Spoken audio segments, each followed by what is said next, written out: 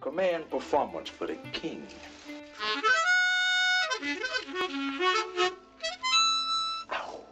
One of the stories behind Knightriders is that I wanted Morgan Freeman to play Merlin. And at that time, Morgan Freeman was only the guy on, Easy Reader on Electric Company. And he hadn't done any films yet. But I loved him on the Electric Company. I used to watch it with my kids. And I said, this guy would be fabulous for Merlin. He came in with a chip on his shoulder. I mean, he was new and he resented that he had to come in and audition.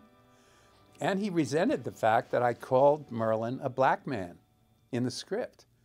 And I actually said at the time, I said, if I hadn't done that, casting agents would never have sent you in here.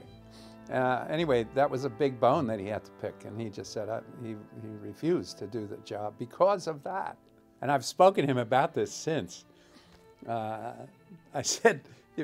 told him, if you had done the film, I would have been much more successful. You may have never had another career.